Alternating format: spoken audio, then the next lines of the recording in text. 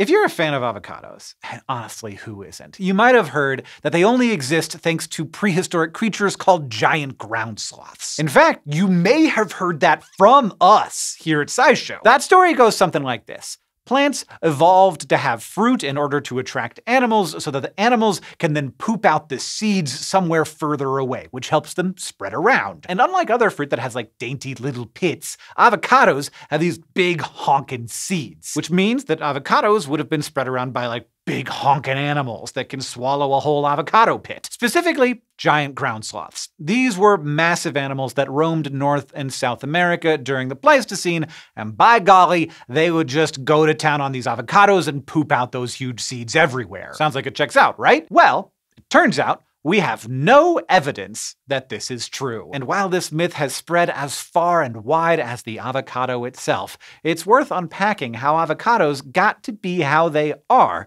in order to get to the tasty morsel of truth in the center.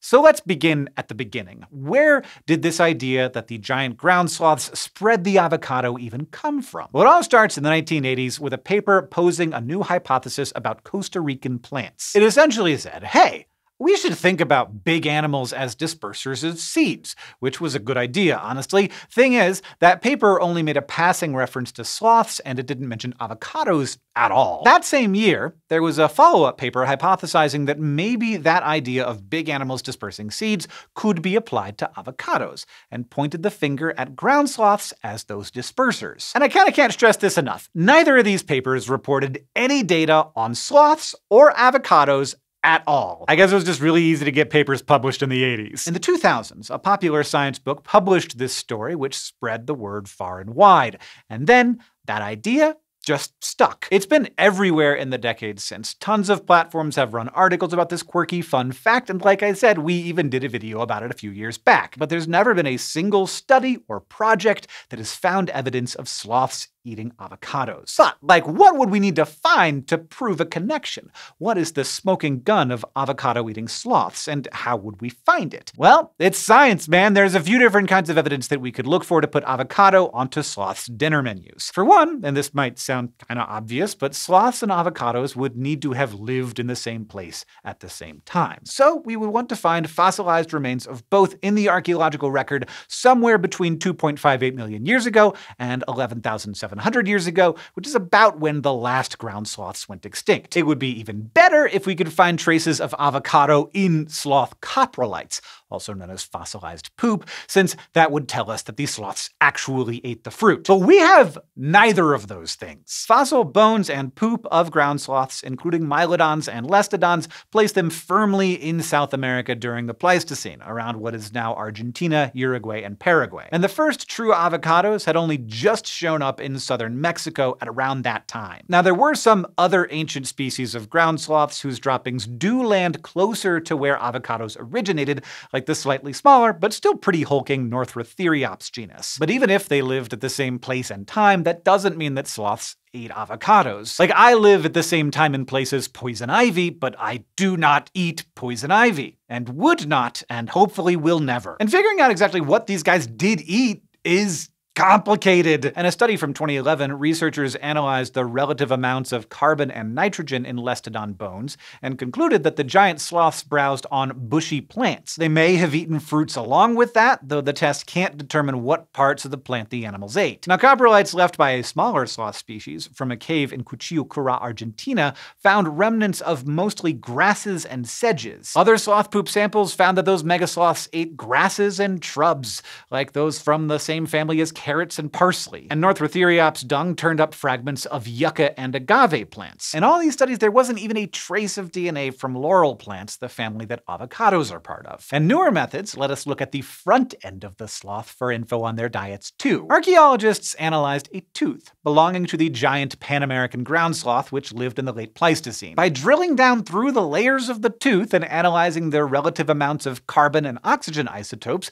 researchers reconstructed its diet through throughout the year and found that it had a pretty varied diet depending on what shrubs and plants were available. They couldn't say exactly what kinds of plants this sloth ate, but based on the climate data, it likely would have been shrubs like juniper. What's even more mind-blowing is that some ancient sloths probably weren't even limiting themselves to a plant-based diet. Based on carbon and nitrogen analysis of their hair, we know that Darwin's ground sloth probably ate meat, although we aren't 100% sure whether it was a slow-moving hunter or merely a scavenger. And that opens up the possibility that other sloths could have eaten meat too. So while we now have buckets of data on what ground sloths ate, absolutely none of it points anywhere near avocados. And there's another semi-fatal flaw to the megafauna argument. Avocados might not have needed massive animals at all. Avocado pits from around 10,000 years ago are half the size of today's seeds, around 2 centimeters wide compared to 5.5 to 6 centimeters that's common in your grocery store. So if the avocado pits started out teeny tiny,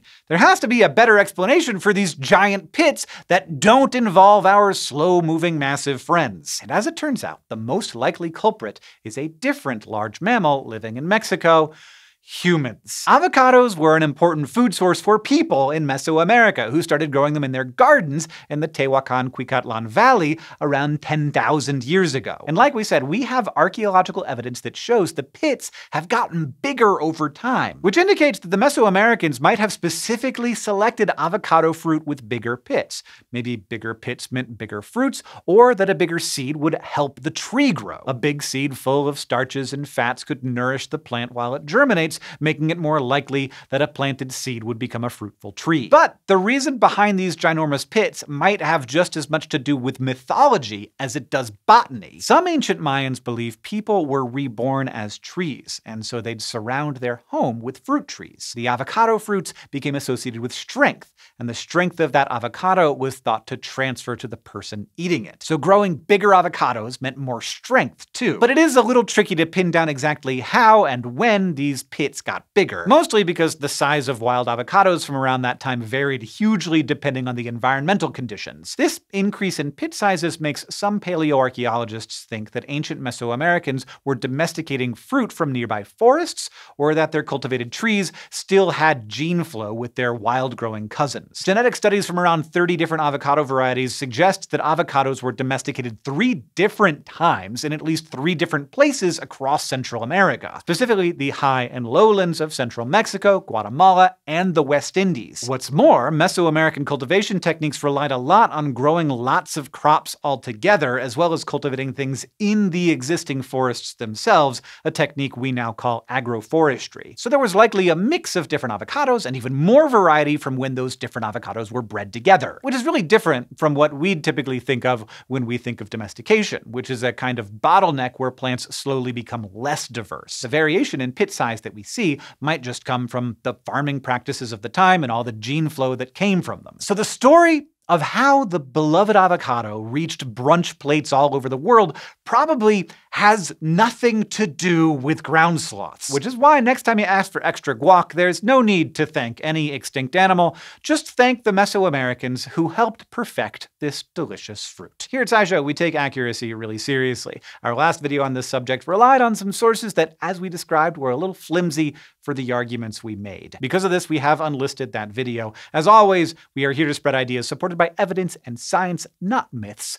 But we are never, of course, above spreading some avocados on our toast. We hope that you enjoyed this tale of avocado fact and fiction. I also want to give a shout out to our patrons on Patreon for supporting the work that we do to bring you all the weird and wonderful science stories that we can find.